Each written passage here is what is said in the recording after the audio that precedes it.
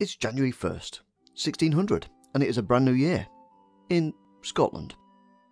You see, much of the rest of the world celebrated the New Year on March the 25th, or some other day, and this is because about 20 years earlier, the Julian calendar had been ditched for the Gregorian one, and Scotland, after places like France and Germany and some others, had rejigged New Year's Day because we're all switching calendars and trying to sync up with each other.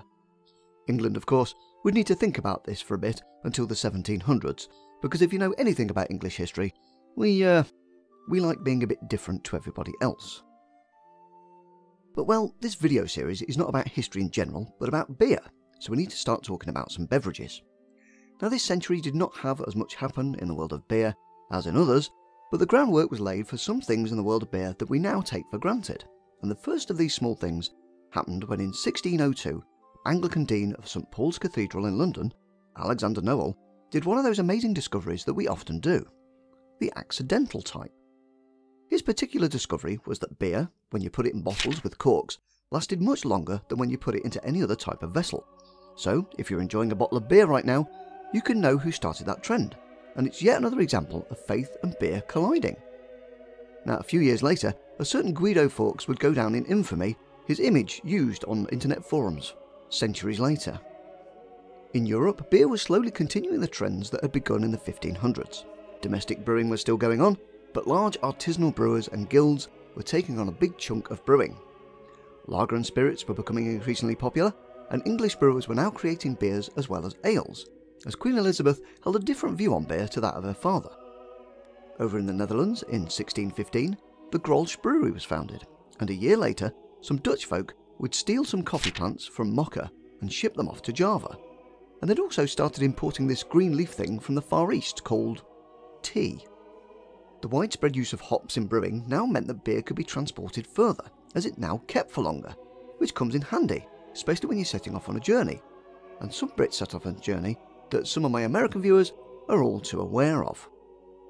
That's right, it's time to talk about the colonies, and I expect the one thing that isn't portrayed as much in history lessons is the fact that the good folks of the Mayflower and other such ships would have been from the British Isles. Now, as we've seen in this series, the Brits do love a good brew, so it's time to point out the obvious. We were bringing beer with us. Hot on the heels of the colony ships were trade and supply ships, which of course held barrels of boozy goodness in the hold. But because we love our beer so much, it wasn't too long before the first brewery in the Americas was founded, in what is now Manhattan, with other colonies advertising for brewers to come to the New World and make beer that hadn't been sat on a ship for ages. Indeed, the whole reason that the Mayflower landed at Plymouth was because beer supplies were getting too low for comfort, and the sailors booted the colonists off the ship because they wanted to make sure that there was enough beer to go around for the journey home. A mere decade after they had landed, these colonists had founded a tavern and a brewery, the first in Massachusetts. Back across the pond, Ireland had started to license booze producers, and at this point, Bushmills Distillery was one of the first official distilleries there. But in England, things were getting a bit tense as we come down with a nasty spot of civil war, and to help raise funds, taxes were slapped onto beer. No tax was put onto cider, however, and this meant that its popularity began to rise, and rather than being just a thing that was popular in southern England, it started to become popular all over the country, as the rise in beer prices effectively was pricing out the poorer members of society. Over in Venice, the first ever coffee house opened its doors, and in 1651 we got one in the UK, which was still arguing with itself about whether we wanted a king or not. In 1657, other firsts followed. Chocolate had its first shop open in England, tea was introduced to us, and the French discovered coffee. Also around this time, sailors realised that the rum that they'd obtained in their jaunts across the seas to the Caribbean kept much better than the beer they were carrying, and it was from around the 1650s that they started to drink rum instead of beer, as it tasted the same for much longer. It was also about twice as strong as the rum that you can buy today, and the question of what to do with the drunken sailor would not be answered for a little while yet. The next few decades would see some developments in science thanks to folks like Isaac Newton, but the two that are pertinent to beer were the discovery of the cell by Robert Hooke in 1665, and in 1676 a Dutchman called Antony van Leeuwenhoek discovered microorganisms, something that would become important in beer production much later on down the line. A year later, the French started enjoying ice cream.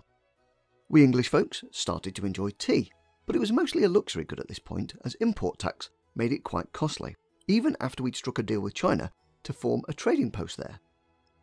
As a result, many of the folks that were enjoying tea in the UK were actually buying illegal smuggled tea.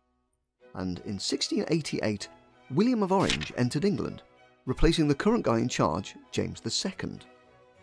Some of William's reforms included increasing the duty on certain spirits.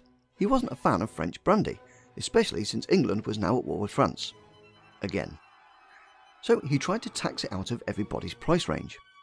Spirits had been increasing in popularity in this century, but because of the war with the French, William decided to encourage homegrown gin by reducing taxes and such on its production. As a result, drinking gin was actually a cheaper option than drinking beer, and its popularity skyrocketed as it now was in everybody's price range. But William's greatest influence on English beer was his government's declaration in 1698, where it was decreed that beer could only be sold in measures of pints, half pints, or thirds, and thus begun the love of the great British pint. This measure of 1/8 of a gallon has become more than just a method of measuring out beer, and it's fair to say that it's embedded in our culture as much as an institution as the royal family, having a cup of tea, or invading other people and stealing all their stuff.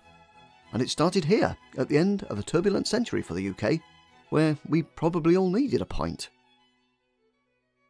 This brings us to the end of the 1600s, where the English were guzzling a drink that was about 3 times as powerful as beer, and surely nothing can go wrong when that much booze is available, right? Right? But that's a story for the 1700s and for next time. So until then, go grab yourself a drink, keep asking questions, and I'll see you in the 18th century to see how this all plays out.